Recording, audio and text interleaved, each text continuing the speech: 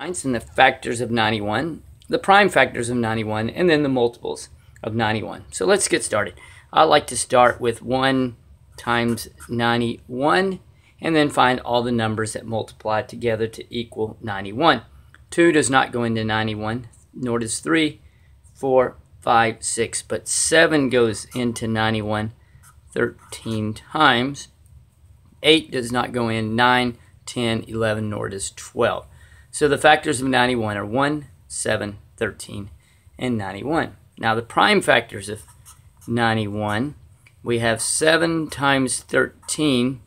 Circle both of these because they are prime. So the prime factors of 91 are 7 and 13.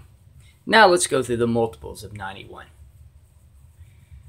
Okay, the factors of 91 are as follows. We have 91, 182, 273, 364, 455, 546, 673, 637, 728, 819, and then 910.